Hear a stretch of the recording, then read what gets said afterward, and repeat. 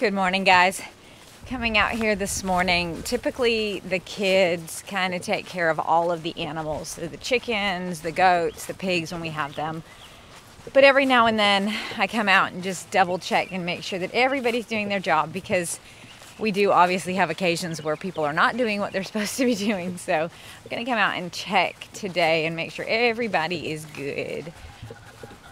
So you can see over here we've got our chickens.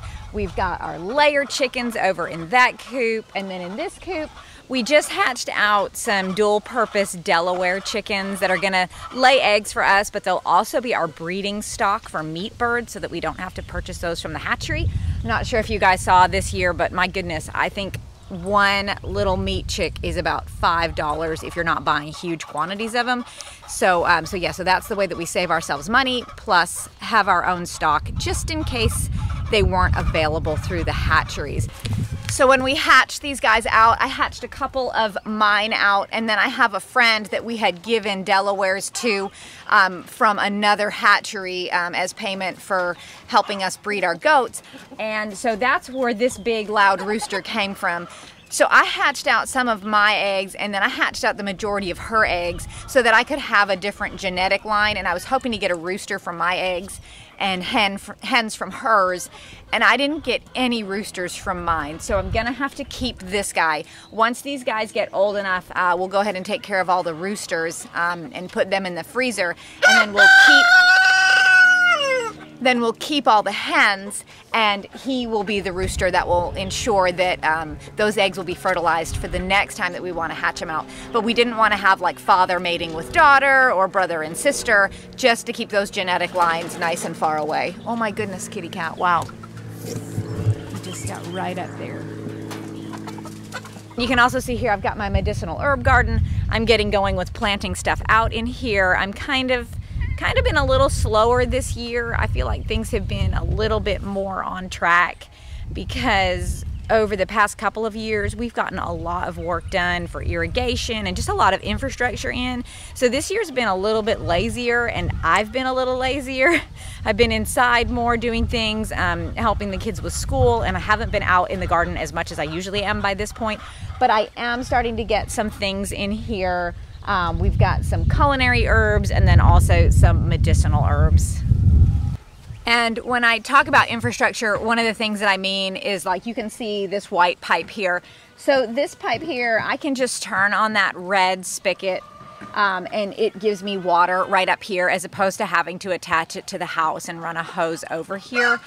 Also, this bucket, you're gonna see another pipe that's kind of piped up here, and it goes directly to that bucket. That has a little black spigot on it. All the kids have to do when they need to get water for the chickens in this coop or the other coop is just simply open the top of that bucket, turn that spigot, and that pipe fills it up. So Nate has piped water to all the animals, and we also have that going all the way down to the goats and then all the way down to the pigs. And it really just eliminates a lot of that time-consuming lugging of buckets and things like that.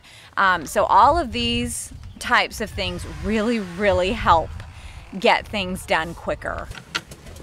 I'm not sure how many eggs there are because I haven't collected them. Because I had a sleepover. You had sleepovers.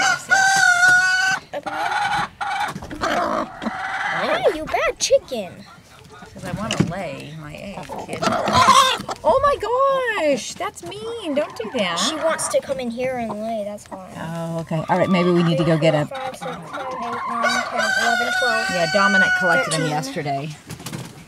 We'll go walk down and see how the goats are doing. So the goats are going to be kidding in, gosh, probably about 11 to 18 days. I've got 2 does that are pregnant. Yeah? Oh, okay, 4/30. When we collect the eggs, we write in pencil on one of the eggs in the cartons the date. That's how we keep track of them. So she was asking me the date. But anyways, so I've got 2 does that are expecting to kid in the next 11 to 18 days. So I'm gonna come down and check on them. Peaches is gonna be my first goat that's gonna deliver. She's pretty uncomfortable. She's like what I call the golden goat. She is the perfect milk producer, tons and tons of milk, just totally lovable, very sweet, very uncomplicated pregnancies, good delivery. So you can see she is, I know she's peeing right now, but there she is. She's getting a little wide, you can see here. So she is due in about 11 days, huh, baby? Yeah, she's a good girl. She's a good girl. And then this right here, this is Cream. She's my other one that's due. She is not as good of a producer as milk as Peaches. Peaches gives me tons of milk. And she's also not as hardy as Peaches. Hey, you can't eat my microphone. She's trying to eat my microphone. Anyways, with Cream, we had found that she was getting these no, don't, Don't eat my microphone. You can't eat that, okay? No. Okay, I'm gonna stand up. I know, stop. Okay, I'm gonna come in here because it's windy out there. I'm gonna come in here because it's windy out there and I do not want the wind to pick up on that microphone. I know that's super annoying for you guys. But anyways, we had found that Cream was getting these sores on her chin, and I did not know what it was. At first, I thought it was something called ORF, which is like a virus. If you think about chicken pox in kids, it's kind of nasty. Just has to run its course.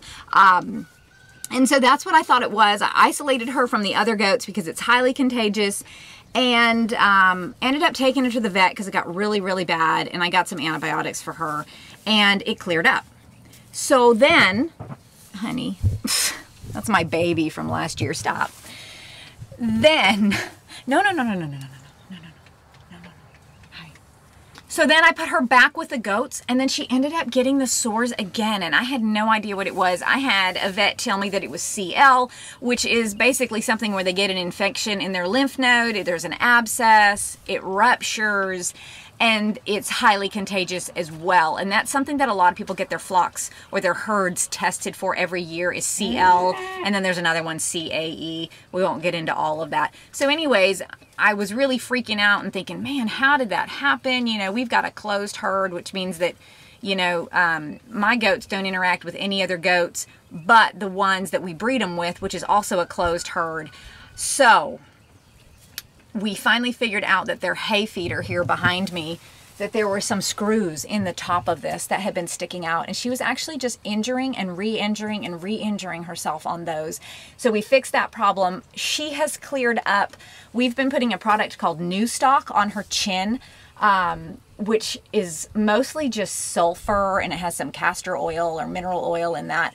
And that has healed her up so well. If you guys have any animal, whether it be a dog, a cat, a goat, really anything that has a sore or you need hair to regrow on an area, I highly suggest that product. It has worked wonders for us.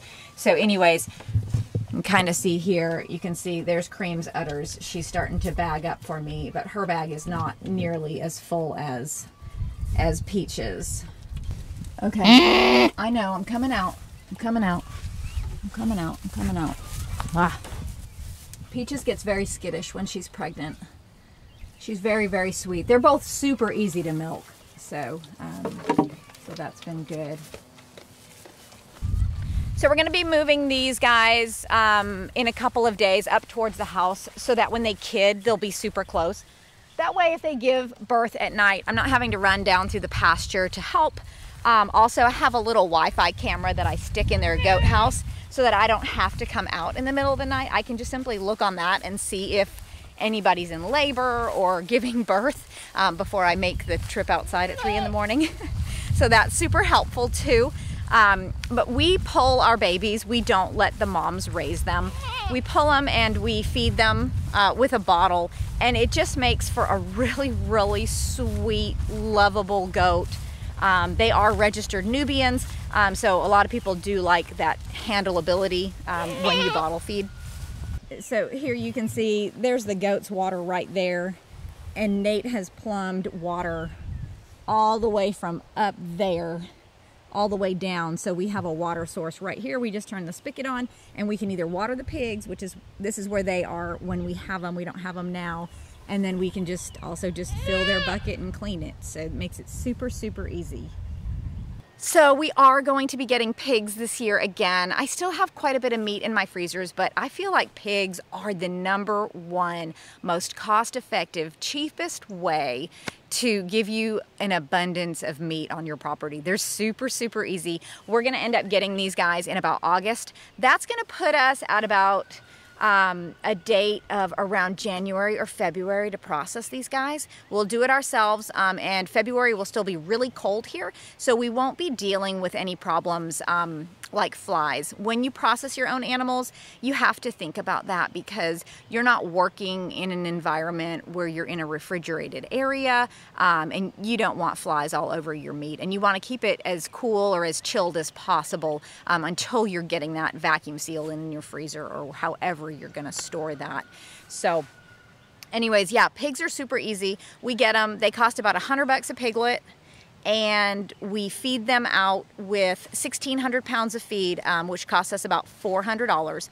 So for a $600 investment, we'll end up getting about 700 to 800 pounds of meat, which is fantastic. And I know how it was raised, I know what it was fed, I know how it was handled, and so yeah, so if you guys are thinking of animals to produce your own meat, I think pigs are even easier than chickens, honestly. I mean, 5 months, they're here, and then they're done. Super, super easy. And it may seem daunting to think, oh man, how would I even process that animal? And it was for us at first.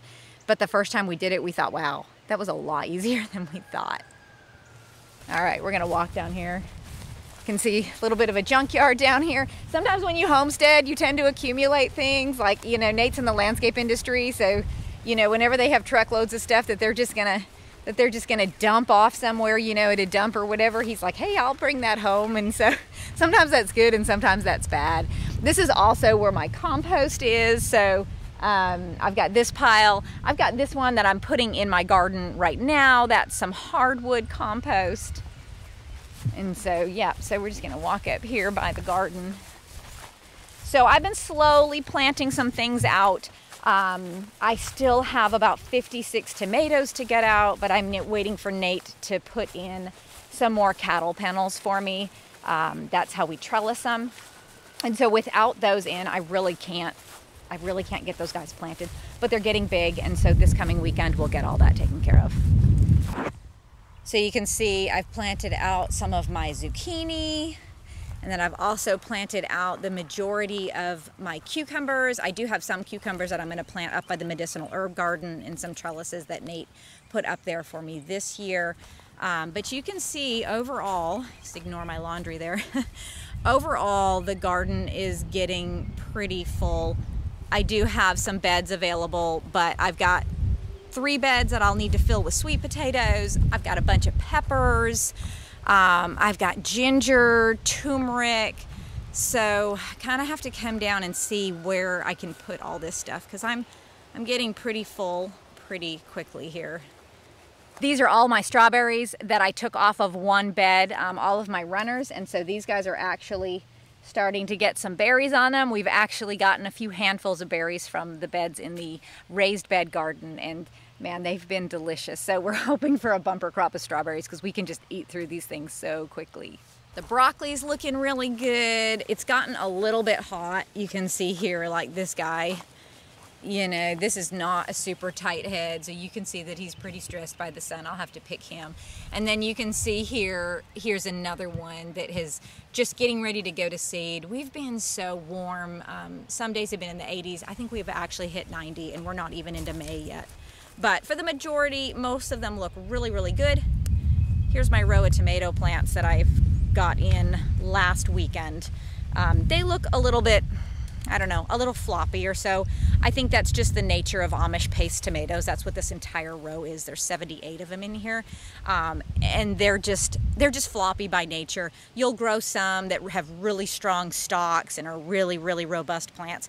But the Amish paste, until they get established, just, I don't know, they just look like they're on their deathbed, I guess. So that's normal.